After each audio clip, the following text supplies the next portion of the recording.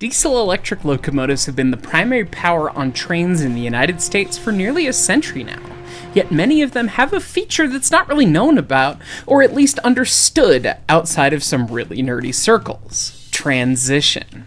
From an electrical engineer's perspective, this is going to seem really straightforward and kind of unsurprising, but from a locomotive engineer's perspective, this is something that's heard about but not really understood. So today we're going to explain that. What's up, guys? This is Heiss, and welcome to Electrical Engineering 101!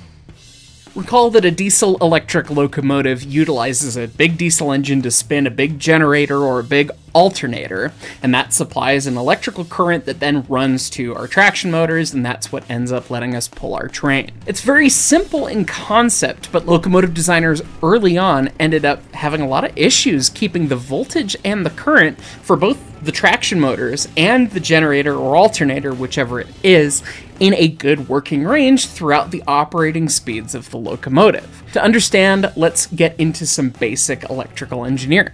Ohm's law, and we're talking about resistance, not Zen in this application. Ohm's law tells us that for any circuit, the voltage is equal to the current times the resistance. So for a given circuit with a fixed resistance, you get more voltage, you get more amperage. And amperage is what makes our locomotive pull, so more amps means we pull harder. You pull the throttle to notch 8, you spin the giant electrical spinny guy and make lots of voltage, that's great, wha-bam. We've got places to be, right? However, the realities of using DC motors complicate this quite a bit. For one, too much current through the motor causes all manner of melty sadness, which we don't like. And the faster we try and spin that motor, the more it tends to fight back. Motors produce what's known as back EMF, or back electromotive forces. It's essentially a voltage that fights back against the supply voltage and overall decreases the whole situation you're getting. The faster a motor spins, the higher the amount of back EMF, which means that we need to continue to supply more and more voltage to the motor. And so at a certain point, we can't give any more, and the motors overcome that, and we're no longer able to keep our motor in a motoring kind of position. We can't physically push it any further. So we've got problems at the high end and the low end in terms of operational speed. At the low end, we can supply way too much current and blow up the traction motor, overheat things, cause all the arcing, all that fun. And at the high end, we run into too many back EMF forces, we can't give enough voltage to the motor to continue supplying power. Enter transition as the special circuit solution to help us deal with these two different problems.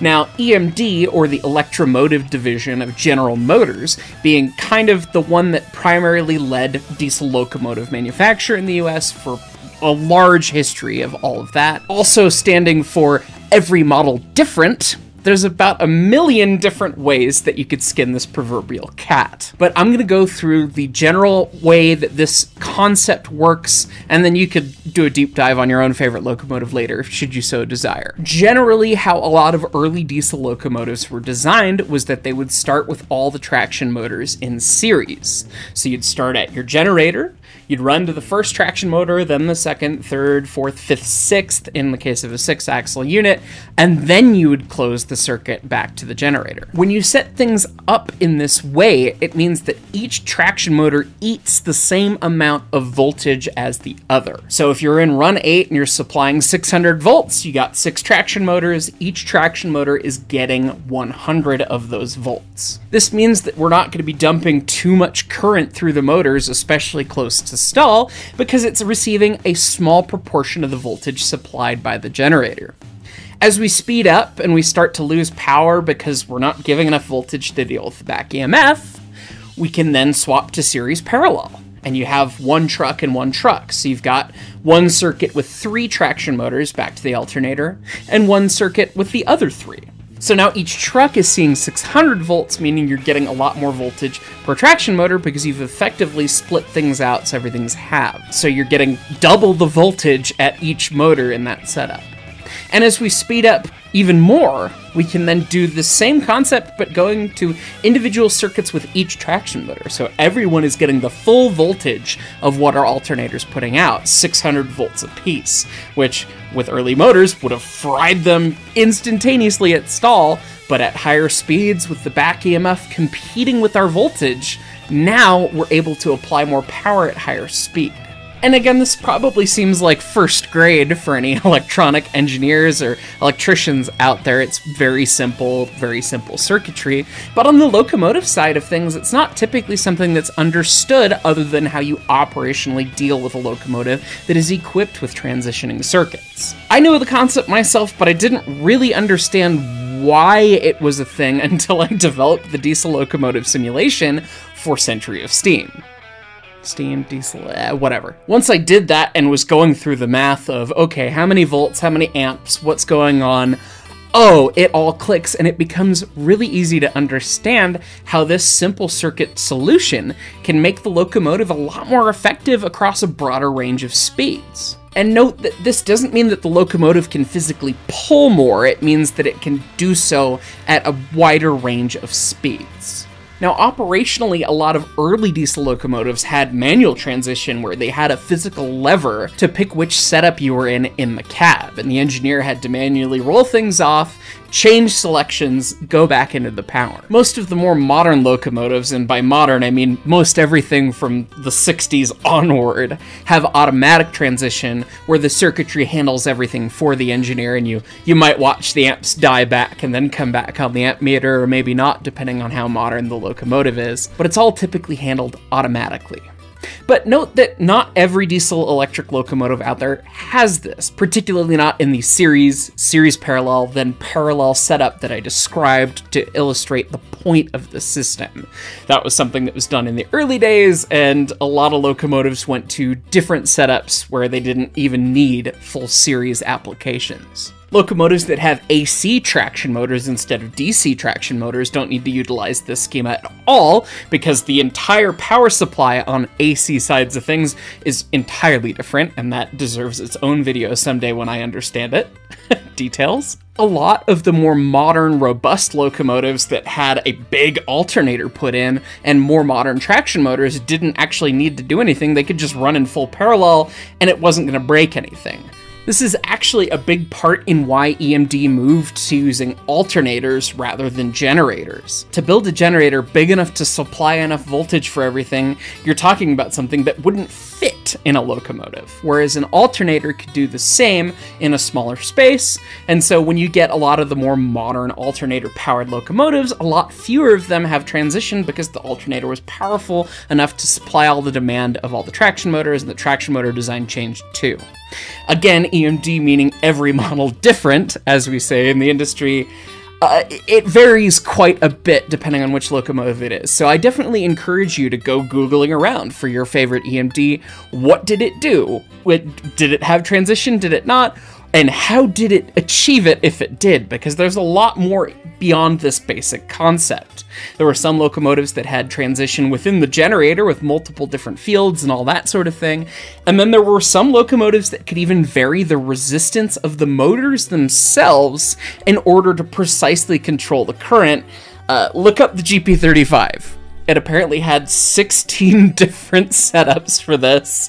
It's just like, what were you thinking, EMD? Okay, they were throwing electrical engineering at the wall and seeing what sticked. It's definitely really interesting. Anyways, guys, I hope you enjoyed this video. It's one of those things that's kind of a lesser known about topic in terms of locomotive. Might seem very obvious to any electrical engineers out there, of course. But again, to locomotive engineers, it's not something that we really think about. Okay, the locomotive goes in transition, but what does that mean? And shout out to the world famous Jeff Taylor. He's the reason I'm doing this video. When I learned all this and I went through and did the math for the simulation back, earlier this year, I was like, oh wow, that's cool. yet another thing to add to the list of what have I learned about locomotives by trying to develop a simulation. And then that slipped the brand and whatever, and we're operating a visiting diesel locomotive to the Museum for Day Out with Thomas, the Georgetown Loops 130, and it had some details about transition written on the control panel, and Jeff was just like, oh yeah, I don't know what that means. It's like, but you're the world-famous Jeff Taylor. He's way smarter about locomotive everything than me. I was like, that's like basic diesel stuff, and he doesn't. Oh, I guess he did. Okay, well, he's a steam guy. He's not been there, done that at a diesel shop. So it put it firmly in my head to do it, and hopefully you learned something, and I hope you thought this was neat. It's a simple concept, but proven really effective throughout the history of railroading. Anyways, as always, folks, thanks so much for watching, and we will catch you all next time. Good evening. My name is Leighton Burgundy, and I'm here with HYCE News. Here to describe the beautiful migration of the incoming Heistbirds, bringing your summer 2025 HeistTrains.com store merchandise.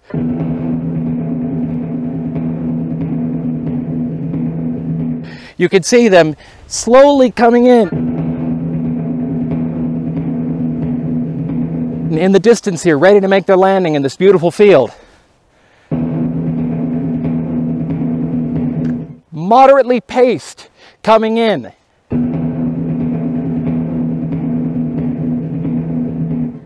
Maybe they're not going to land. They're not going to land. Buy the new summer 2025 HeistTrains.com merch now.